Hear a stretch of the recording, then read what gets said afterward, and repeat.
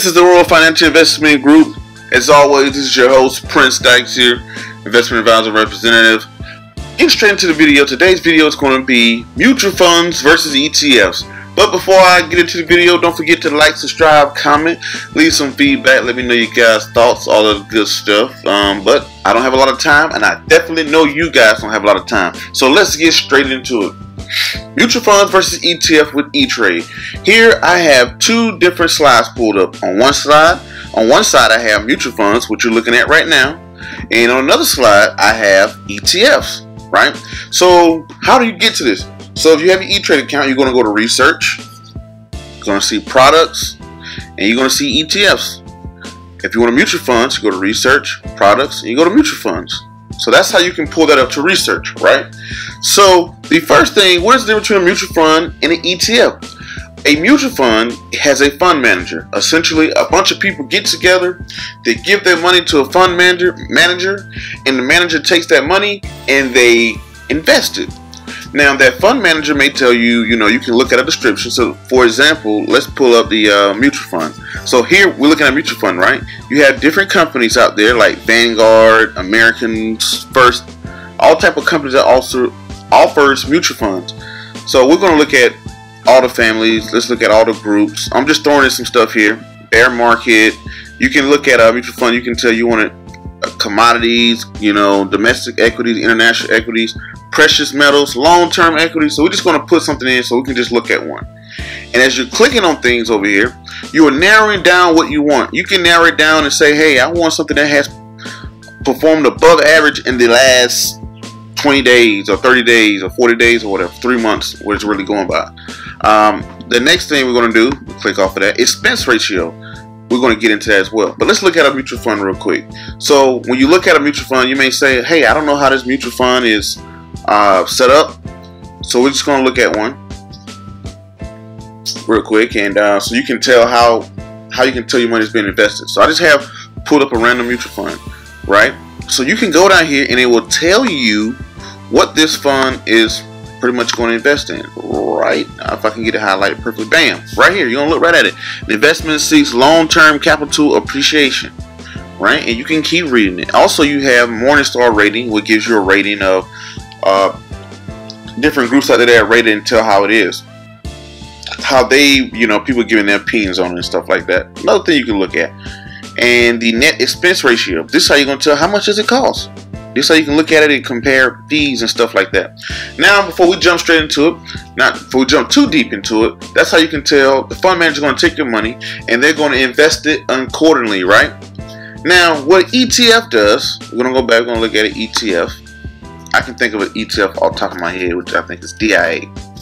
So now, how an ETF does is, what it does is, it just tracks things, whether it's tracking gold, whether it's tracking the Dow Jones, S&P 500, the NASDAQ, the dollar. It just tracks things. You just like, hey, you just put your money in and it just tracks. So it has a lower expense fee because when your money's put in there, it's just tracking something, right? Versus a mutual fund, what I just told you, you put all your money, give it to a fund manager, and that fund manager invested accordingly, like we just read on the other stream that said that, hey, he's going to go for long-term capital, right? And they usually try to beat the S&P 500, so it's more actively managed because someone has to buy and sell and manage the funds. Versus the ETF just sits back and it just tracks. The cool part about an ETF is like, hey, you can just put your money into the Dow Jones and it gains a little dividend. Mutual funds gain dividends as well, but it gains a dividend. You just put your money back and it tracks. So ETFs usually are cheaper when it comes down to expenses because they don't have it. It's not actively managed, right? Versus a mutual fund. Also, on top of that, when it comes down to taxes, I know I was asked that question. What about the taxes? The taxes, ETFs are more tax friendly than mutual funds because a mutual fund, every time someone buys and sells inside that mutual fund, it can gain capital gain tax essentially. Versus an ETF trades like a stock. You can buy it today. For example, you go here, you can buy it, and once you buy it, you can sell it when the market is closed right now. When the market is open, you can sell it to someone else just like a stock. Versus a mutual fund, once you buy it, you have to hold it for a certain amount of time, right? You have to not hold it for a certain amount of time, but you can't sell it until You can't sell it until you have until the end of the market. Pretty much you have to wait till the market closes every day before you can buy and sell. You can't trade them like a stock. Like a stock, buy it at 1 o'clock, sell it at 1:30, things like that. You can't do that with a mutual fund. So, and also a lot of mutual funds have minimum purchases. Like you see, this one says $1,000 for this one particular. So a mutual fund, like we said, it has a fund manager, some ones that take all your money and they invest it a certain type of way, which is they do things as far as gold, commodities, and all of the good stuff like we saw. If you want to purchase one, it's pretty simple and easy. You go here to products, you go to mutual funds, and when you go to mutual funds, you kind of tell them what you want. If you have a fund family in particular you want to look at, you can look at it, right? So where we at? Vanguard is a big one, #1 mutual fund company in the world, and you can look at what type of groups you want, domestic equity, or you can go to taxable bonds, that municipals, yeah, have municipals in here too, life cycles. Well, I'm not going to get into what things are in detail, but you select what you want. You can target it down. Hey, I want something for retirement and a life cycle.